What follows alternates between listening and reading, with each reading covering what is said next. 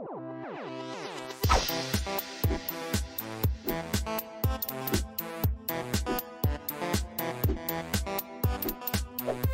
everybody, welcome to another Quicksave Review with me, RC. If you haven't seen Quicksave Review before, basically what it is a Let's Play mixed with a review for a game that I'm currently playing. And with Knightin Plus here on the Switch, I'm not currently playing it because I've actually already covered the Steam version of this game. I believe it was sometime last year. So I can tell you right off the bat that it's good. It's a fun little game. It's sort of a Zelda experience, I guess you could say. I love the title screen here, though. It's very reminiscent of old Mega Man games. But yeah, it's actually a very cool little game that I enjoyed on Steam last I played it. Basically, my verdict on this is I figured we'd start from the beginning and play through the first dungeon here, and if I liked it, I could definitely, offer it as a, recommendation for people to play. This is a budget title on the Switch. I believe it's $5. So definitely check it out if this looks appealing to you. Like I said, very Zelda-esque and a fun little game. Once upon a time, in a distant kingdom far, far away. Well, you're not here to read this crap, am I right? It's true, I'm not. I'm here to play. So, from what I remember, Knightin offers 4 or 5 dungeons, and in these dungeons, these are basically dungeons that are built to be very similar to what you would find in a Zelda-style game. So you'll find it as we go here. Hey, we got our sword. But as I was saying, like, if this game runs good on the Switch, I could pretty much recommend it because it was a really good game when I played it on Steam, and I could already tell right here, this already seems to be running pretty damn good on the Switch. I don't see any slowdown, I don't see any issues. So this looks like it might be a recommendation for anybody out there looking for their top-down Zelda fix here. One of my favorite things about Knightin, though, is the title. Like I said, I believe I said in the previous video I did for the Steam version, Knightin just sounds like, like an old Ice Cube or, some type of rap song from the 90s or something. Like, we be Knightin? It's got that kind of feel to it, which always makes me laugh. But this is Knightin Plus, and I have been trying to figure out, since I played the original game, what the plus is in this game. Like, what is it? What is the plus? Is there an original Knightin? There must be, if this is plus, right? Seems like this is going to be a very easy puzzle to figure out. Or maybe not.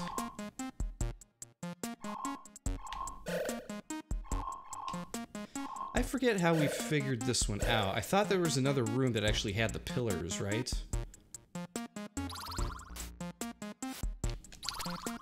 There's a sword. I was trying to see if there was like a dodge move as well, but it doesn't seem like there is. Aha, here it is. So it's diagonal just like that. So you can see in the center of the screen there, they actually did have the cheat sheet there, which I do remember. So we light this one. There it is. We got it. We had it almost there. And we got a key. So this whole first dungeon is actually, it's pretty much played up as a tutorial of sorts. It's put together really, really well. The knight, in my opinion, he controls a bit slow compared to what you might find with Link in a Zelda game. I feel like Link is a little bit faster than this guy. But it doesn't seem to, like, hinder anything. It's not like a big deal. It's just not super fast-paced gameplay. So we got this guy who's the guy who sells stuff in the dungeon here, the merchant. What are you buying? That guy.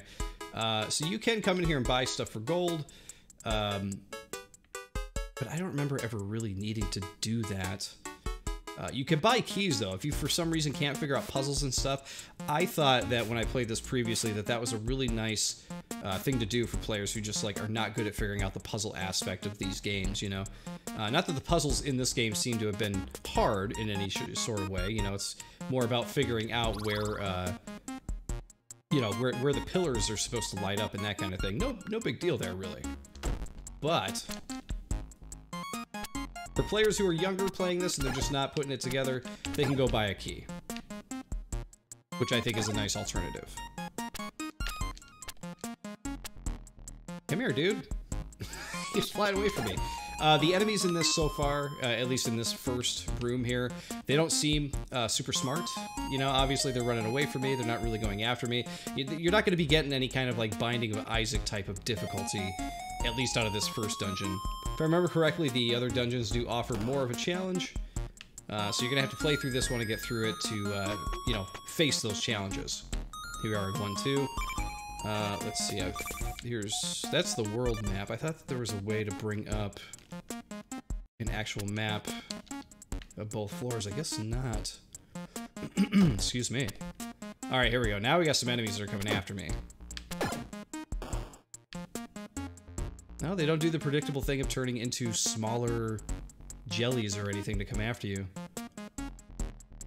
I feel like that's what most games would have done at this point. They have a big jelly and it's like, oh, the big jelly, when you destroy it, turns into a bunch of little jellies. Here we go. Here's a room for you. I feel like I somewhat remember this. I don't think you can destroy the pillars that come to life. I do remember trying to do so previously, and I think it was like kind of frustrating because I couldn't do it. Yeah, there you go, the doors are open. So those guys will always be there, which is a little annoying, but what can you do? But that room is now open. Go down here and save. Let's head over here.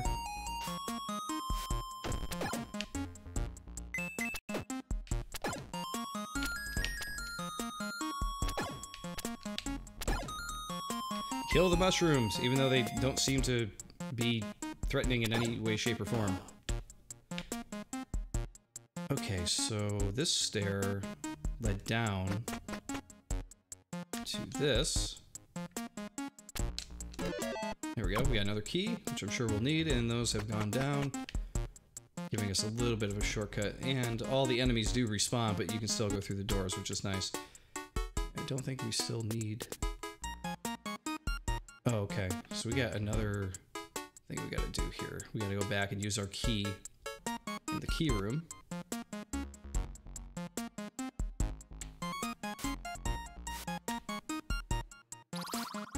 We'll grab a game save there.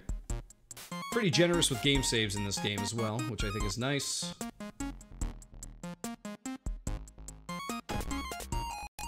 Oh, we do gotta take these guys out again, though. Alright.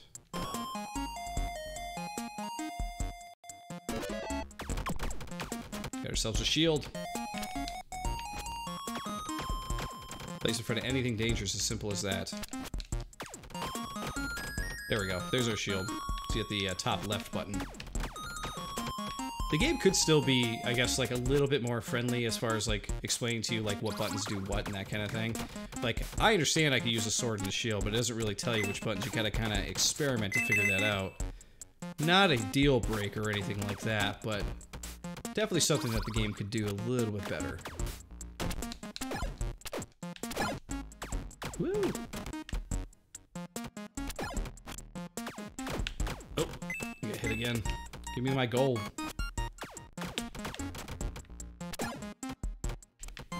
There we go. Get some health back. We will take out this mushroom as well. Woo! Big gold piece for that one. Alright, so those are now down.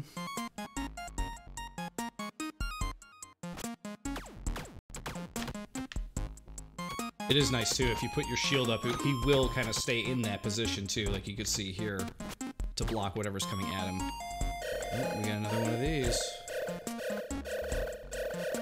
Matter of finding out which one should be on and off again. So which room is going to have that information for us?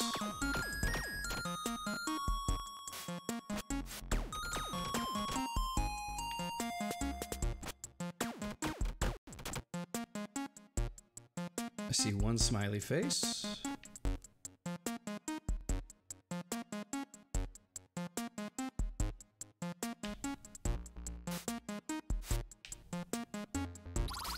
Maybe up here? Nope, definitely not here. Excuse me. Let's see, how about down here?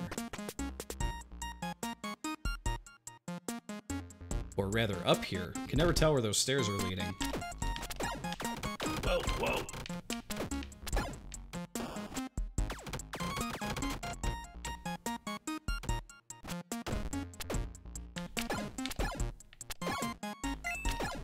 Get little gold pieces. We just hit 100. Oh my god, come back here. Let's go to the left here.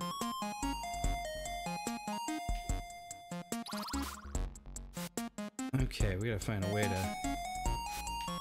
up here. There we go. More gold. I like that you don't have to go chasing it once it explodes like that. It'll just kind of come to you. Which is always good. Oh, we got some shooty monsters here. The AI starts coming for you. Oh, you jerk.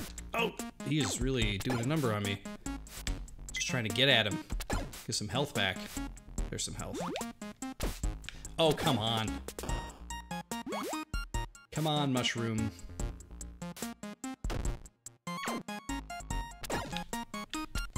Oh. There we go. I really like what the enemies turn into when you take them out, too. Like, I like that this monster here just turns into this big eyeball with an X over it. Very cartoony, very fun. Okay, we're back on 1-2 here. We got a key, which is great. We still have not figured out where we're going. We're going for it here. Oh, run through. Not figured out where the pillars are. They're to show us how to get through to that corner room. Don't exactly see that anywhere. Ah, we can't get in there yet. Cannot get in there yet. Did we miss it somewhere? So we haven't gone this way yet. There's our buddy, the merchant, again.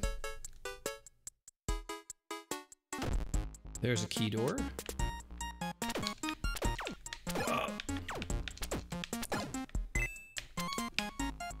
These monsters have definitely hit me more than any other monsters so far.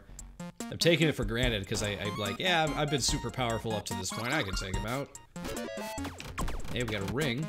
Ring of Speed allows you to dash because walking is slow and boring. No doubt. There it is.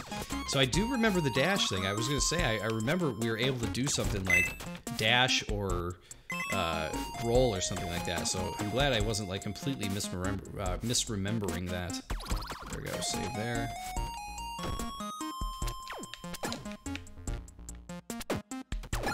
Oh.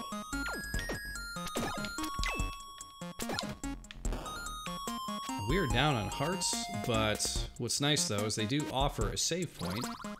And if we don't make it through here... Oh no, we can't make it through there. So I did not see a place where that actually tells you the pillars. We have not seen that yet.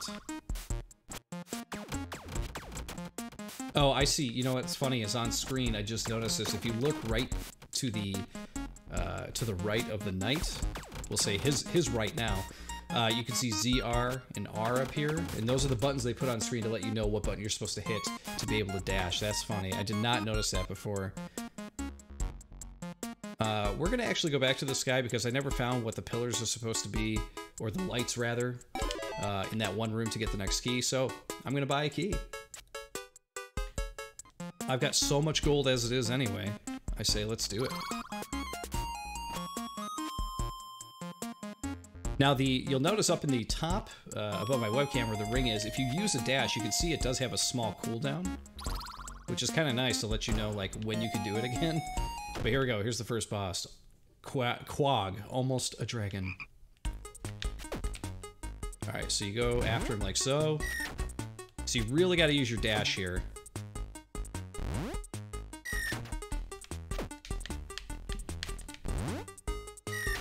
Oh, basically you gotta wait for the sound. And that's where you can go.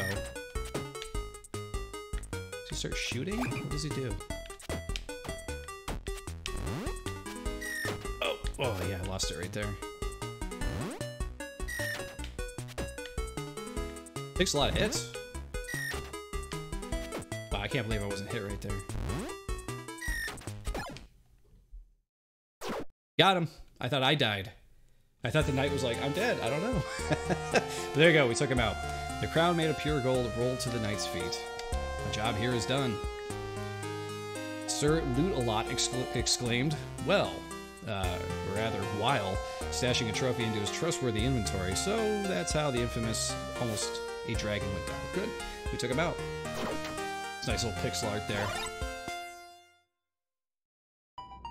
Kind of wish there was a little bit more of that pixel art throughout the game. But yeah, there you go, guys. That is Knightin Plus. I believe in my other Steam video, if you want to see more of this game, I played through either the Ancient Pyramid or the Deserted Temple. I forget. It was one of the two. I forget which one. But this game's cool. I think that it's really well made.